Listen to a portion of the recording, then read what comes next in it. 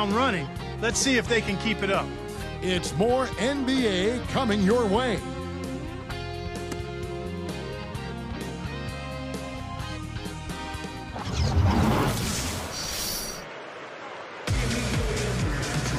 And now the second quarter just about to begin.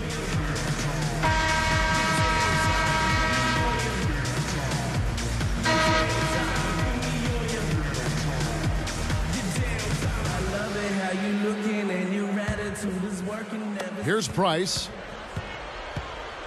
So with Duncan sitting on the bench, here's how the floor looks for Greg Popovich.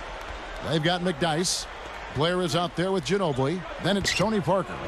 Parker against Price. Okur. And a foul call. Almost got it to go in, but he'll go to the line for two. Hard time for Memo last spring. He ruptured his left Achilles tendon in the first game of the playoffs last year. Boy, what a big loss that was for the Jazz, Kevin, who got swept in the second round. They really missed his size and his perimeter shooting.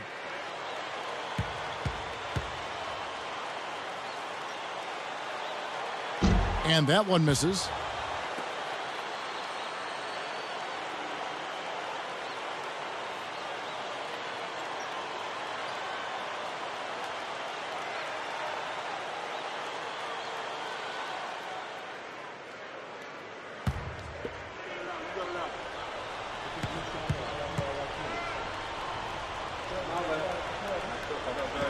And he's good on the second.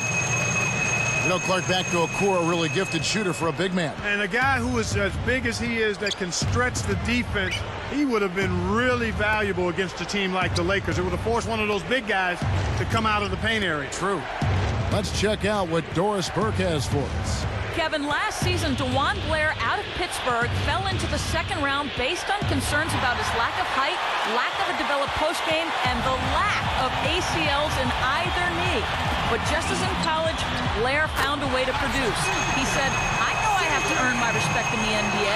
Nobody is just going to give it to me. Guys, if he continues to play the way he has, respect won't be an issue for this young guy. He's done a great job. Thanks, Doris. And so here is San Antonio, following the three-pointer by Utah. Here's McDyess. Nails the turnaround jumper. Way to square up off the quick turnaround. That's textbook, and it's pretty. And it's Utah's ball. 8-point game. Back to Kirilenko.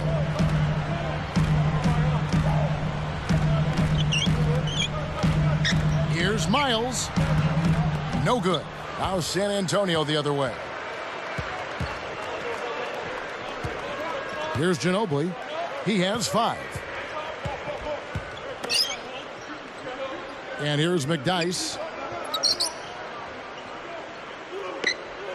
5 to shoot. He puts up a 3. Miles yanks down the rock. And Utah has possession. Only giving up 2 points this quarter. Price with the ball. Now Bell.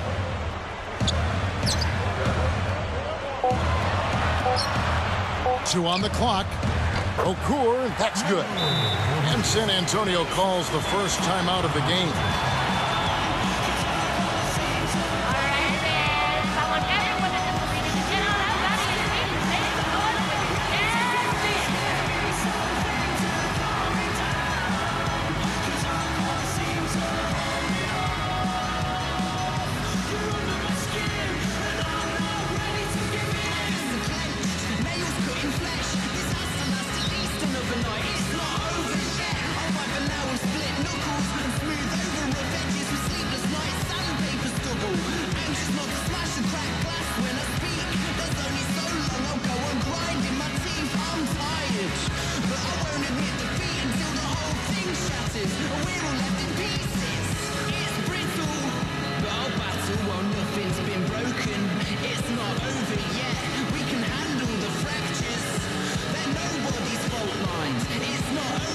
Paul Millsap's checked in for the Jazz.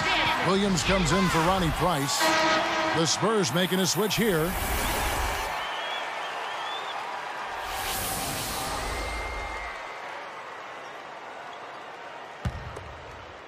Here's Parker. 2:46 left in the second. You know, as always, the Jazz are enjoying one of the best home courts in all of the NBA, Kevin. I mean, it's just a hard place to get a win on a road swing because the fans are there on top of you, and the team is well coached, hard-nosed, and defends its home court. Jazz trail by 6. Here's Millsap. And he makes the basket. So one free throw coming up as he'll try to make it a three-point play.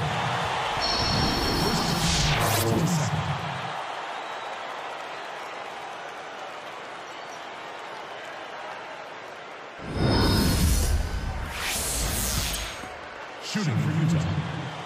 Paul Millsap. Shooting 1. He can't complete the three-point play. 32 wins for him last season here for the Jazz. From all accounts, Clark, it's the noise level that is just incredibly deafening for visitors. Well, those fans love their Utah Jazz. I don't know if it's the acoustics of this place or the wild fans, but it gets hard to think out there on the floor, much less to play winning basketball on the road. Kirilenko for 3. No good from Bell. 2 minutes left in the half. To the wing. McDyess.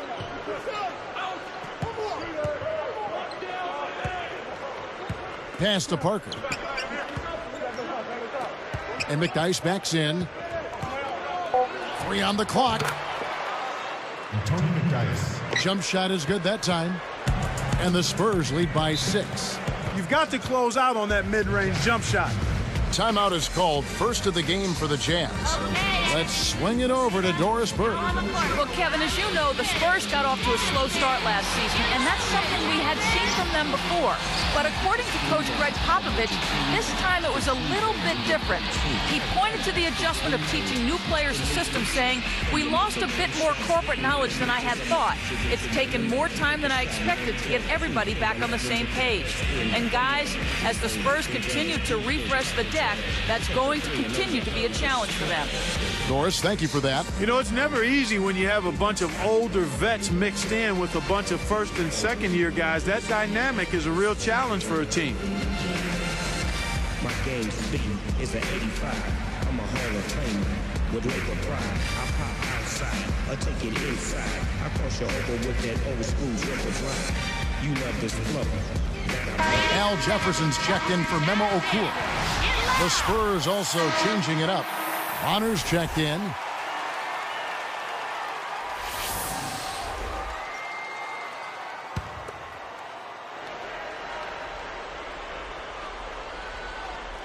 Here's Williams. Not on the scoreboard yet.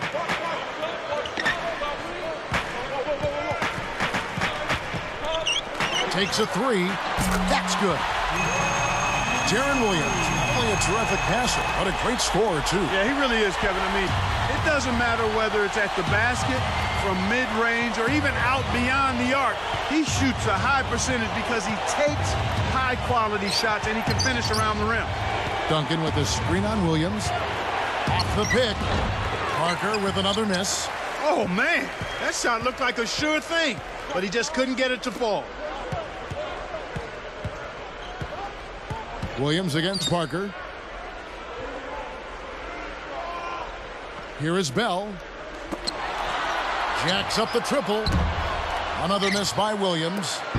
And even though Williams has as good a size for a point guard position as you're going to find, it's very tough to stay in front of. He's got unbelievably quick feet and tremendous balance, Kevin. He's not a blur in terms of straight ahead speed, but his quickness is as good as any guard in the league. Now here's Williams, following the miss by Tony Parker. Over Parker. Williams missing again. I'm sure he'd like to have a do-over here. He just hasn't been able to make a significant contribution in this one. Here's Jefferson. A foul called, and he earns a trip to the line. Sometimes teams have a tendency to be content and not press the action. I think we're seeing a little bit of that from them right now. They haven't been to the line as much as before, and I think that's the reason why. They've backed off a little bit.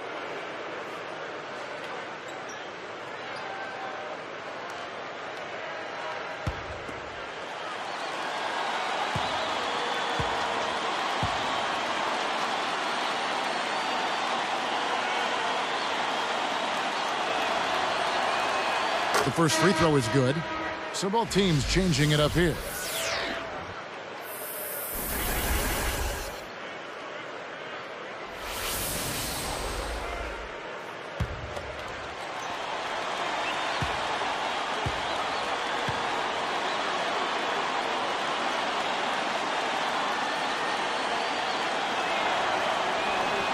And good on the second, so he makes them both.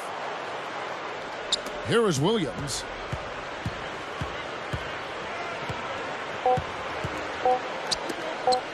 Here's Miles. And that's off as he tries to beat the buzzer. And so we wrap up the first half.